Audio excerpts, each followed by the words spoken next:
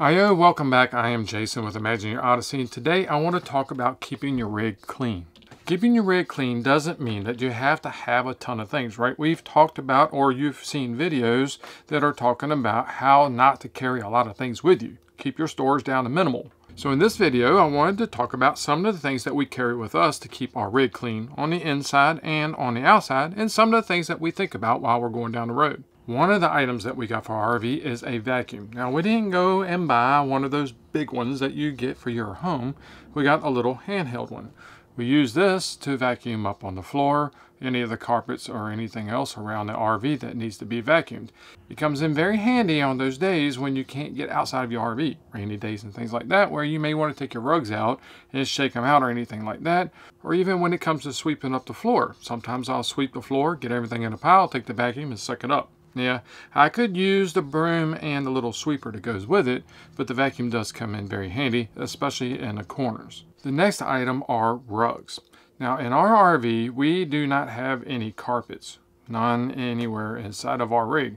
So I have rugs that I lay down. The rugs will collect up dirt and stuff like that, but that's what I want it to do. I don't want it to be all scrubbing around the floor and underneath our feet. So the rugs will collect it so I can later take them out and shake them out like we talked about a minute ago. Or if I have to, I'll break out that vacuum. Another really good place to have a rug is at your entry door. Now, the type of rug that we have is one of those ones that has a really high grassy type of look.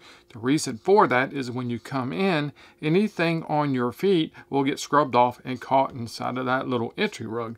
Now, that one we do take outside and we can shake out. Another good thing about that rug is that it is made of rubber and plastics. So I could take it out, shake it out, and I can also wash it out. Another place that I have a rug is in front of my shower tub.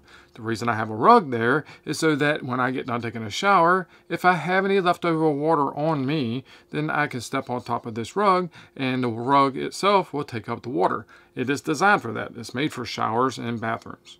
Another essential piece to us having inside of our rig is a broom. Now, I know it may be common sense to most people out there to have a broom, but if you first buy your rig and you don't think about it, make sure you buy a broom, at least one of the ones that you can sweep up with your hand. That's the little short brushed handled broom with the little itty bitty dustpan.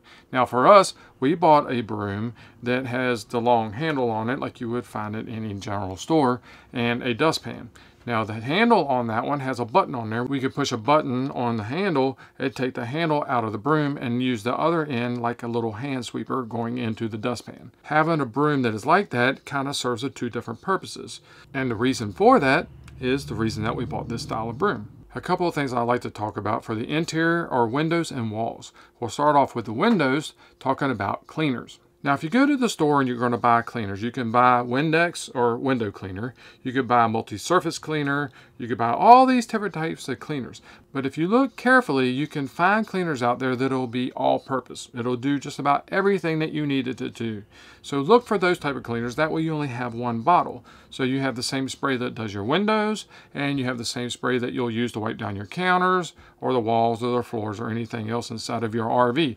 Try to bring it down to one container. That way you don't have to take up a whole lot of space, and you don't have to worry about which type of cleaner you're going to be using either. So that leads me into walls. A lot of people may not know this, and maybe you do, but walls inside of your RV are not meant to be wet. The wallpaper is just a cheap wallpaper. It's not meant for lots of water and all that stuff on it. So I recommend to you to use that same multi-purpose spray, but instead of spraying it on the wall, spray it onto something that you're going to wipe the wall down with, whether that be a towel or a paper towel or anything like that.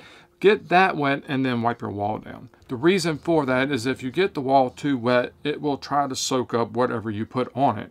And if it does, it may leave a stain, and you don't want to do that. So if you spray something down, just dampen it down lightly and then start wiping your walls down, and you do that often enough, then the walls will stay clean and you don't have to worry about damaging them at all. Alright, this next piece doesn't necessarily have to do with keeping the inside or the outside of your rig clean, but I wanted to throw in there nevertheless because this is something that you need to make sure you're carrying with you. That is laundry. you're going to have dirty clothes. And if you're anything like me and you want to stay out for a week or more, maybe 2 weeks, 3 weeks, whatever your trip has in store for you, you're most likely going to have to do laundry sometime along the way. Now, here's a word of the wise. Buy your own laundry detergent and dryer sheets. I say that because if you go out to the laundry facilities and you buy theirs, you're going to pay a lot of money. Probably 3 times what you would pay for if you bought some of your stuff at the store all on your own. Another good tip here, a pro tip if you will, from my experiences. Carry with you at least $20 to $40 worth of quarters. I don't know how many times I've been out and going to try to find quarters from somewhere to wash laundry. I go to the laundry facility, bloop, bloop, bloop, got to pop in all those quarters, and I don't have any, and I got to go out and find some, and that has not been easy out there on the road. So if you can prepare for that ahead of time, do that way ahead. All right, to bring everything back to cleaning the RV, let's talk about the outside. We have to keep the outside of the RV clean. And how are you going to do that? If you're at a campground, 95% of all campgrounds are not going to let you wash the outside of your RV at their campground or at the campsite. So that poses the question, how are you going to wash your rig if everywhere you go doesn't let you wash the camper at the site? So what we like to do is when we're traveling down the road to look for the RV or truck stops that may have a car wash inside of them. Look on the GPS, find some of those truck stops that have car washes, or find truck stops and call them ahead and say, hey, do you have a truck wash or an RV wash facility that I can use? Just look ahead on your route and you'll most likely find some along the way of wherever you're going. Now, if you're only going to be out for a few days and you've washed your rig at home and then you plan on washing it again when you get back home, that's fine. But if you're going to be out for a long time and you like to keep the outside of your rig clean, then this may be an option for you because most likely, like I said before, the campsites are not going to let you wash your rig there. And most likely when you get to the car wash, you might need to use those quarters that you got for your laundry to do that at that facility. Another thing that I like to do on the outside of my RV, outside of washing it and trying to keep it clean, is I like to keep the tires covered. I went on Amazon and I bought some cheap tire covers to put over top of them.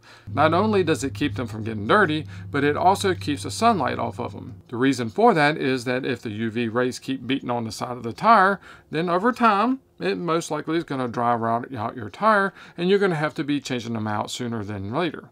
Now that doesn't negate the fact that you need to keep an eye on your tires. You need to look at the tread. You need to make sure that they're not cracking. You need to make sure they're not going flat. You need to make sure that the inside and the outside walls are good. That doesn't mean that you're not going to have to change your tires at some point, but if you keep them clean and keep the UV rays off of them, then they may last a little bit longer before you have to change them out. Another thing to check on your RV on the outside are your seals. It's good to make sure you're keeping them clean and lubricated, and we made a video about some of the products that you can use to do that. Now, I don't know if the campsites really like you doing that or not, but every now and then I'll go out there with a little sprayer and I'll spray down the seals.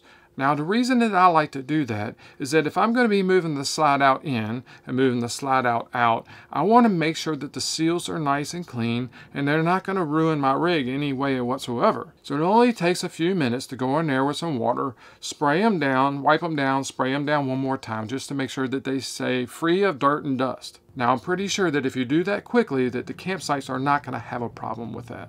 Just keep in mind, if you're going to do that with your rig at the campsite, be respectful of your neighbor. If you're going to be at one of those campsites where y'all are really close, at least communicate with your neighbor what you're getting ready to do. So these are some of the things I do to keep my rig clean. There may be other methods that you do to keep yours clean, and I'd love to hear that down in the comments below.